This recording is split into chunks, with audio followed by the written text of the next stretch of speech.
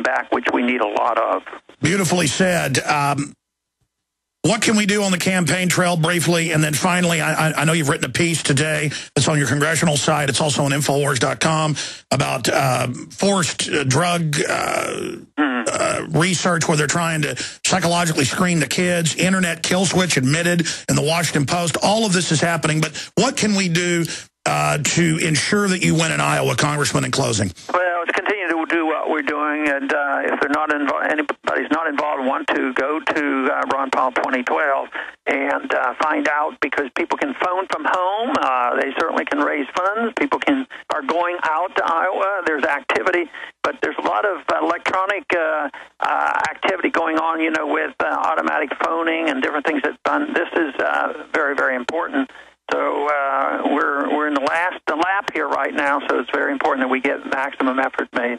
I was about to say, now is the time for the maximum effort, and certainly I'm glad you ran again. Look at the incredible effect you and others have had since your last run 4 years ago. You've got a real shot if people believe and take action. Congressman Ron Paul, thank you so much for spending time with us, and go with God. Thank you, Alex. Thank you. Thank you, sir. Wow, there goes Congressman Ron Paul joining us today. What an amazing interview. I got to most of my questions, but I wanted to ask him, of course, and next time we have him on, I'm going to ask him, what's going to happen if he doesn't win? I mean, what's going to happen if the New World Order continues? The world government's now admitted. You can't be laughed at anymore about banker takeovers, with Time and Newsweek saying, Bank of the World, you know, Goldman Sachs takes over Europe, austerity for all. Internet kill switches. The Washington Post last night, headline, Internet kill switches here. The Hill newspaper, selective Internet kill switch. I mean, it's here. EAS alert takeover yesterday on major phone systems with government announcements. I mean, they're really getting us ready for it. Absolutely incredible.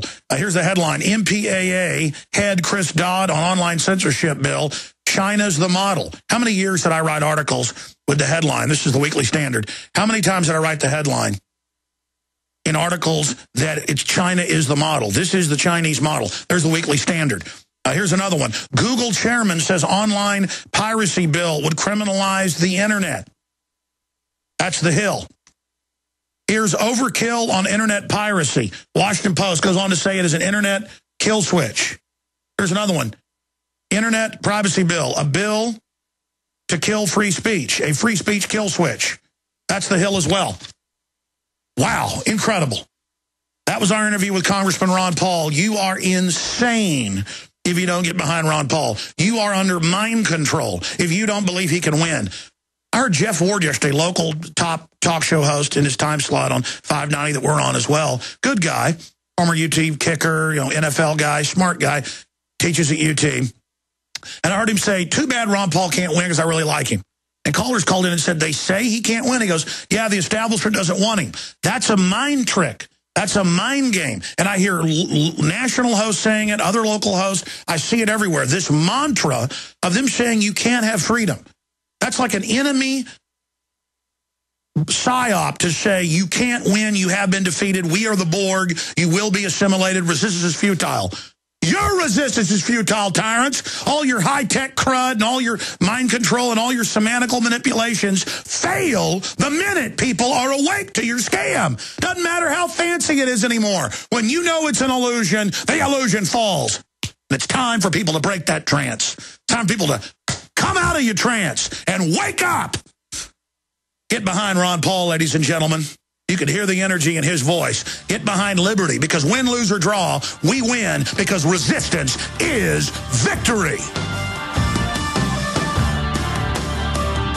Okay, I'll do a little bit of overdrive because I want to get to people that are holding at least. I appreciate you calling. We just got a photo in of Santa Claus getting a TSA pat-down. That's going to go up at Infowars.com, premiering there, sent to us by a listener. That'll go up in the next 10 minutes. If you're watching us on screen, you can see it. It's on YouTube. It's got 128,000 views. You can actually put the headline in and hit search on it. It'll show you the real number, about 150,000 views. Of a video I aired last Friday night on InfoWars Nightly News. John Corzine spills his guts to Alex Jones. And I did a little fake interview with myself as John Corzine. It's obviously satire. People say, Alex is trying to fool us. It's not really Corzine, no kidding, I sped his voice up like a chipmunk. Then they say, it's anti-Semitic. He has a black hat and a beard. John Corzine is Italian. His name's Italian. And banker, you know, Monopoly men wear a little hat and has a beard, plus Corzine does. So they try to invent stuff. Now, I see this more and more. They froze the view count, and that happens normally with caching, but it didn't happen with other big videos. It happened with our videos. But the proof is the videos in the most viewed area of news and politics have less views in the last 2 days than we do. And the listeners are noticing it. One commenter, Buck PWNZ, Buck Pond, says 123,000 now, and it's not the most viewed, yet a video from the 8th is in 5th place with less views. What a joke. Yeah. And there are videos up there that have had like 50,000 views in 2 days that are there. And then here's ours in 2 days with like double that. And of course, you can, again, enter the search term into general YouTube and actually get a closer number. And if it is a YouTube malfunction, which it may well be, why is it happening to me and not other folks? You know, the point is that routinely, every day we've got videos that should be on the front page, and they're not. And I know then that makes them, instead of getting 200, 300,000 views, they get 1 million or 2. So I know why they don't like it. I remember one time Obama Deception got 1 million views in one day on one channel, and you could see the algorithm was probably get about 2, 4 million, you know, maybe 20, 30, 40 million when it hits that zeitgeist. They just erased it for 2 weeks. And it was a record that we didn't do it. They had to restore it. So we try to make stuff for free, give it to you. The PrisonPlanet.tv subscribers see it first and finance our outreach to you, and they don't want you to see that. John Corzine spills his guts to Alex Jones. It's up on our YouTube channel. Get it out to everybody. They don't like this video for whatever reason. You know, I told you this was coming years ago because I read Toyota and others talking about it, but here it is. Daily Mail, no more talking behind the wheel. Scientists develop system that can shut down your cell phone while you're driving. And, of course, it also tracks everything you're doing, doubles the surveillance. Here's CNN today. NTSB recommends full ban on use of cell phones while driving. They're the folks that cover up most government terror attacks. Federal action investigators Tuesday called for a nationwide ban on the use of cell phones for text messaging and devices while driving, which sounds reasonable, but that should be a local law and locally enforced. Let me tell you, you're 4 or 5 times more likely, they admit, with texting to kill people than drunk driving. It is dangerous. I mean, I see people all the time swerving, and I pull up and look because, you know, I don't need to see something, say something. I know if somebody's out of control, dangerous, I am going to drop a dime on them because I don't want them killing my family. And they're always on a phone, just like texting while they're driving 80 miles an hour. Dangerous. But again, we don't need the feds doing that. We have jurisdictions for a reason. Very, very serious situation. Again, here's Apple iTunes flaw allowed government spying for 3 years. It's in the international regulations. They have these back doors built in. We got 2 articles now up at Infowars.com and PrisonPlanet.com. One headline deals, of course, with Ron Paul saying what we all know but needs to be said. Ron Paul, Fast and Furious, is a criminal false flag. Get it out to everybody. The audio and video now posted. And Ron Paul, defense bill establishes martial law in America. Okay, I went into overdrive to take some of your calls. I'm going to really work this week on having some hours that are open just to take calls because I always love talking to you and the points you raise. Let's try to jam in 3 of them right now. Kyle in Tennessee, then Justin and Chris. That's all we have time for. Kyle, thanks for holding. Hi, Alex. It's great to be on today. It's a privilege to be on your show. I thought Ron Paul was going to be on today so I could ask him some questions, but that's okay.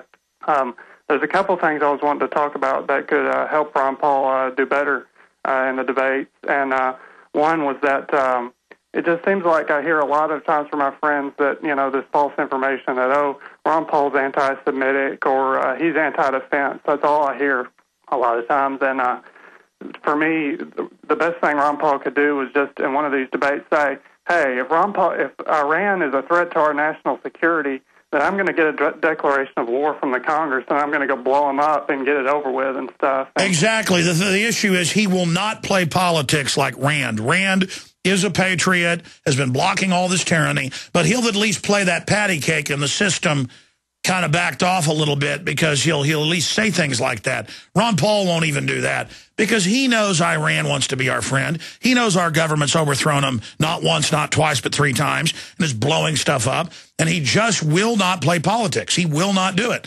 And in a way, that makes him even more admirable. And if folks want to say that we shouldn't go attack countries so we're anti-Semitic, let them say it. You know, people just use that, and I'm just sick of it. Again, and I appreciate your call. The globalists love to call people anti-Semitic because a lot of times it makes them mad because they weren't, and then they start bashing Israel because they don't want measured criticism. They want to make it all nasty. Okay, that plays into the whole trap. Again, I don't like a lot of things Israel does, but I don't like a lot of things China or Russia or the U.S. does or England does. I don't dislike people in England. And so I've criticized Israel when they do bad things, which they do, but I don't hate Jews. You see, that's the difference. And, I mean, it's the same thing across the board. And so that's why the white supremacists and others hate me. Not just because they're federally controlled, but because they know I don't hate people, you know, for their race or religion. And I reasonably criticize. And the system doesn't like that. Chris in Pennsylvania, you're on the air. Welcome. Hey, Alex, can you hear me? Yes, sir, I can. Go ahead.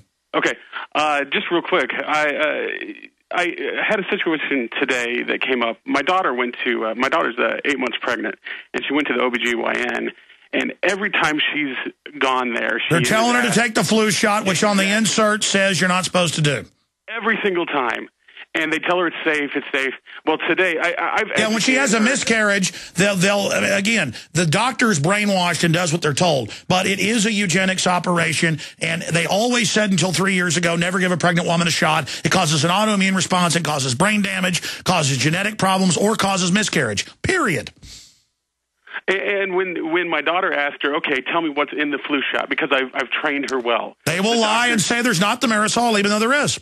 What she told her, she didn't tell her anything. She said, I get many emails every day telling me to make sure my pregnant mothers get vaccinated. That's what she told my daughter. Yeah, it's a giant PR thing where they know we're waking up. The numbers show it, so they're trying to cram it down our throat. Hallmark, I never even covered it last week, has little cards about better vaccinate your little sweetie. They're coming out with hundreds of shots that they get vaccine liability protection on, trying to push, and it's on purpose.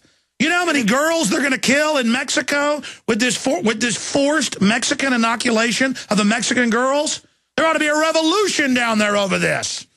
The thing that infuriates me is that she goes to her doctor, and on her doctor's form, they say patient refuses flu shot.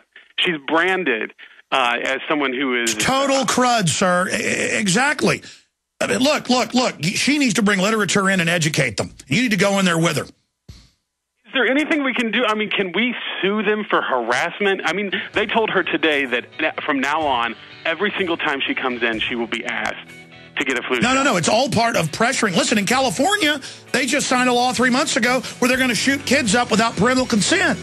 I mean, the government knows we're waking up, so they're coming in with both feet on top of us trying to make us conform. Like we're a bucking horse. Get the Ron Paul interviews out to everybody. I'll see you tonight, 7 o'clock, InfoWars Nightly News, and we got reporters on the Holder thing here in Austin. Stay with us tonight.